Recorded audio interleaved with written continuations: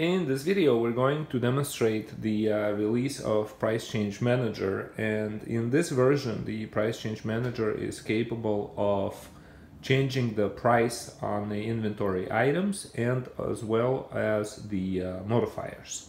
And when we say price change, there's a difference between changing the price on the item and discounting it. So what this app will do is literally modify the base price of an item before putting it in a register. And so what you will see in the register transactions, there will be no use of discounts to change the price. And so that's kind of the major difference of this app. To get started, we're going to open the app and click on the plus sign, right? And so the discount has a name, right? So not a discount, but let's say a scheduled price. We'll call it morning price, and we'll call it all day event. And I know what I'm saying doesn't, well, let's call it Monday so that it does make sense. So here it is, we have Monday pricing, okay? And it's an all day event, and it goes on for 24 hours and it recurs every Monday, okay? Once a week, so every one Monday without an end.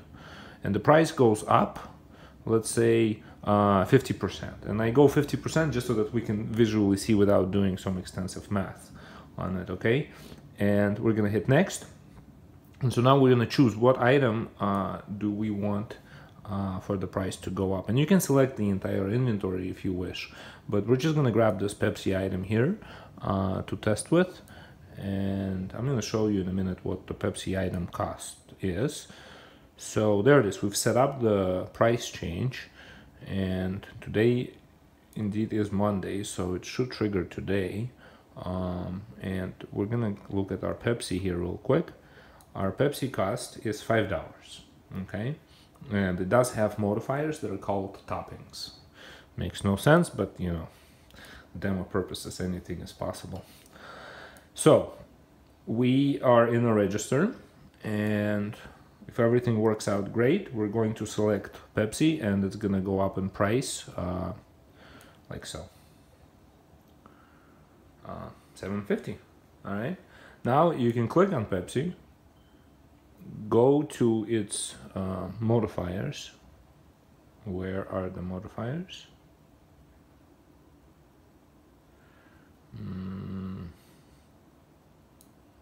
There it is, modifiers, right? And so we have tomato, mushrooms, and meat. 10 cents, boom, 15 cents. Modifiers, 73 cents, boom, $1.09. Modifiers, tomato for $1.63, $2.44. And so you can see the prices have been changed up without, and so it looks like, you know, this is it, this is the prices. And we're going to go ahead and make a payment now. There, everything popped open, everything got printed, and everything is done. But now let's go back to our inventory item, and we'll see that the item is still $5, and the toppings on it. Let me go ahead and disable our price change manager. I'm just gonna stop it. I'm gonna pause, and we're about to be finished with this video, and I'm gonna open the Pepsi real quick. Pepsi, there it is, and it's $5, and those modifiers are back to 10 cents, 73 cents, and $1.63, like so. And so that's really the only side effect that you can see here, is that that screen doesn't refresh. You can stay on the screen and choose the modifiers, and if you pop open our app, if you activate it, between each modifiers, you'd be asked to go back to the modifier and select the next one. But aside from that, you know, this is the functionality that's been highly demanded, so here it is.